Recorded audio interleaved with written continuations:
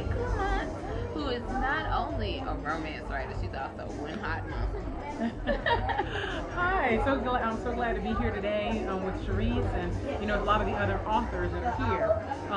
Some of those, getting to be around like other authors who write different things, dealing with romance and those type of genres, just really always gets me excited, because as African American women and African American romance writers, a lot of times, we don't necessarily get to network like we want to, or sometimes we're even seems to be we're pitted against each other when all we want to do is support each other. So I'm very happy to be here.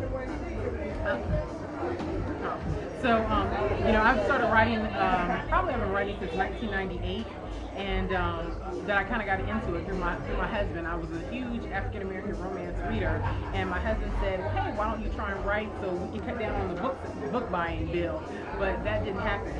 So instead, I started reading a lot more to try and understand and kind of get this craft. I started going to different workshops. So, Monique Lamont was born after that.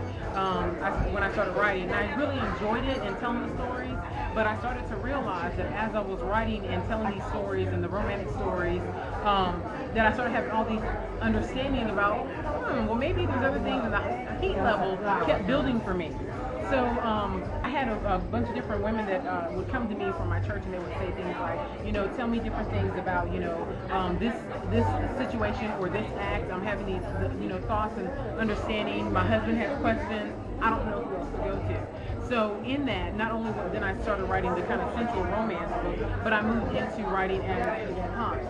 And in that writing, I started writing erotica books, and those all stem from, the questions that women have. But they still email me to this day, and I'm sure you the exact same things. People ask me questions. Well, in this scene, or should I do this? And all those questions sometimes were a little shocking, but I don't get shocked as much now that I've been writing erotica since 2006. But I do enjoy it. I'm looking forward to getting together with all the rest of the hot mamas coming up in March. So if you don't have your ticket, you need to make sure you get your ticket right now. Right now, get your ticket. So we'll be happy to sit down with you and just sit back and enjoy ourselves. So tell people how they can follow you on Facebook, Twitter, your website. Yes, you can follow me through my website, MoniqueLamont.com, or you can also follow me through YvetteHines.com. Both of those. I have a blog site for Yvette, which is Sassy Yvette Hines, and through both of those, I always like to connect with my readers, and that's really, there's always Facebook, you can connect with me, and of course there's Twitter for both, for Yvette Hines has all of those, as well as Monique Lamont, and that's My Story Bears Gold. That amazingly, a fairy tale that got, people just, they fell in love, they like the fairy tale. So definitely. So anytime, email me, connect with me, and I just look forward to talking to your readers. Thank you for having me.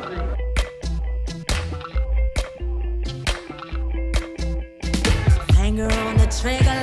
Okay, so again, back at the Holla Literary Festival in Waynesboro, and I'm here with my friend Bridget Midway. We've known each other online for years, and this is the first day that we officially met. And she is just as nice in person as she has been in emails, and anything I've asked her to do, she's done for me. So tell us about your books and being here this afternoon. Well, this is a great event. I've enjoyed myself tremendously.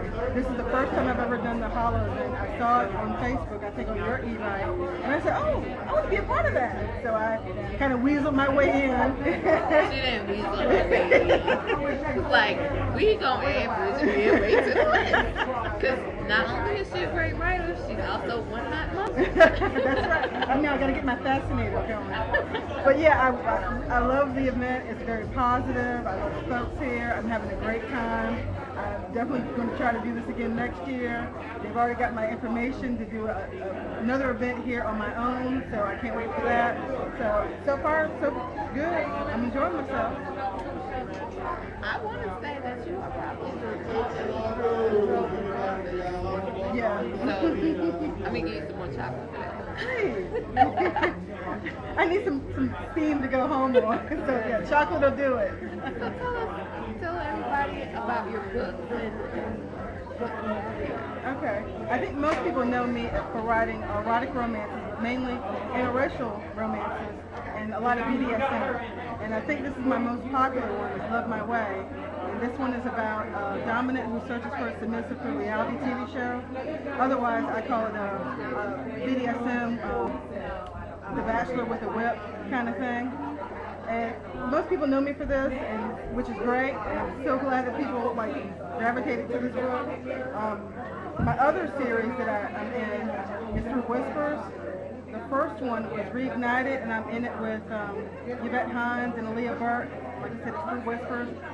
The stories are sold individually as ebooks, and the book is in print. All stories are in print and in ebook. I'm also in Aiken, and that's a BDSM story in this one. And this is also with Aaliyah Burt and Yvette Hines, also Through Whispers. And the last one, the most recent one, is Wonderland, and this is Holiday Stories. Mine is very nice and gentle, far from the old Bridget. I was being nice and calm. So, but yeah, this is another series that's with Aaliyah Burt and Yvette Hines, also Through Whispers.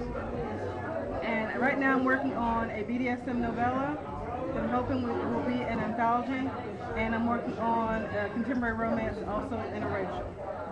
Now, without dropping a name, but there's a certain book, you know, that a lot of people have been reading that deals with BDSM. What's the difference in what you write as far as BDSM, submissive, and things like that in your work versus the pop culture book about the BDSM life? To be honest, I know the book of what you're talking about. I have not read it personally. From what I've read online from the author herself, her only research has been online. I am different in that I actually found a local group in my area in Virginia, and I have been associated with them for almost 10 years. And I go to their munches, I go to their demonstrations, I've been to their play parties, I go to BDSM themed events and sell my books there and do their workshops. I am in it. I have put the paddle in my hand and paddled someone, I've caned someone, I've done wax play. I mean, I'm actually hands-on doing these things. So I wanted to do that because I wanted to get into the mind of a dominant doing this to a submissive, because I thought that was the best way to get into that mindset. I won't know that just going online and reading about someone else's experience. I wanted to see the expression on their faces, hear if they moan or if they cry. You know, I just wanted that visceral experience because I thought I could portray that better in my stories. Thank you. But I mean, in just hearing that research, I mean, all I can say is, you know, it's great to be a writer. It's so great to be a writer. Because, you know, you can't just work at the bank and say I'm doing this for research. Exactly. But, you know. Exactly. Yeah. And I was really surprised when I approached them and said, hey, I'm an author, can I watch you? They were like, yeah, sure, come on in. I was like, oh, okay. I thought they were going to be like, no, absolutely not. But, you know, they've been wonderful to me. Very, very generous with their time and their information. Do you think it's because, you know, this, you know, when people hear BDSM, they automatically think, you know, a lot of people have negative thoughts about it. Do you think that because your books are written and crafted the way they are, where the people in these books, it's not, they don't turn into serial killers, you know, they don't, you know, turn into the worst of society. Do you think that's why you have groups like the one that you visited in Virginia that are happy to share their information? Absolutely, because they want their lifestyle portrayed accurately. And to be honest, the reason why I got into writing BDSM is because I didn't understand it myself. I saw this, you know, what everyone else sees on TV and what they see in movies, and I assumed that was accurate.